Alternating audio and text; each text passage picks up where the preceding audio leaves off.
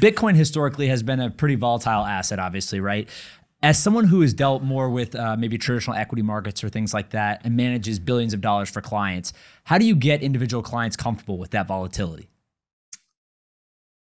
Well, you have to size it appropriately. So that's one of my issues. In my core fund, if I put a 4% position and it grows to 20%, I have to probably scale it back so that I can calm down my investors. So what I tell people, if you're a Bitcoin maximalist, come into my Bitcoin fund. If you're in my other fund, let me size it appropriately because it will be volatile. But you guys know this, but I think there's some historical perspective necessary to share here.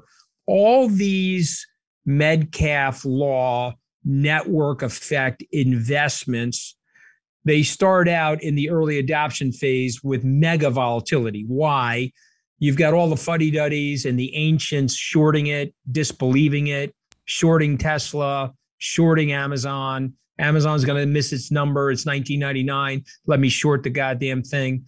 And they create the volatility. Same thing happens in Bitcoin. You know, we hit an air pocket with Elon Musk and China. Bitcoin's at 65,000. It's at 29,000. I've got clients lighting me up.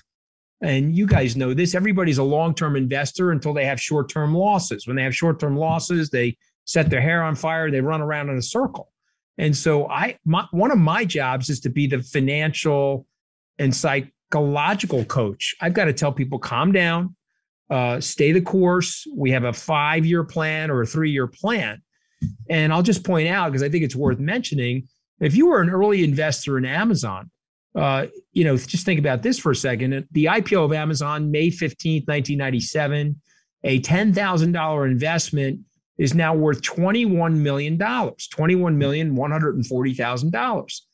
However, you would have had to subject yourself to 8 periods of time where it dropped at least 50%, 1 period of time where it went down 85%, and the Barron's newspaper had a front page article, Amazon.bomb, the age of this internet retailer is over.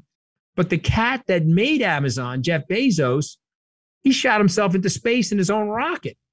Okay, so what do you guys want to do? Do you want to be patient and look at something like Bitcoin and see the exponential growth of wallets and the scale and understand the value of the network effect of those properties associated therewith and stay patient and watch Bitcoin eclipse gold in terms of its market capitalization?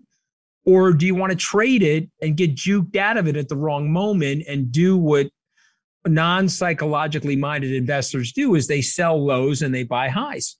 And so to me, I got to get in the face. I have to grab the face mask of my clients and pull them close to me like a good coach and say, stop it. Get your emotions out of this thing.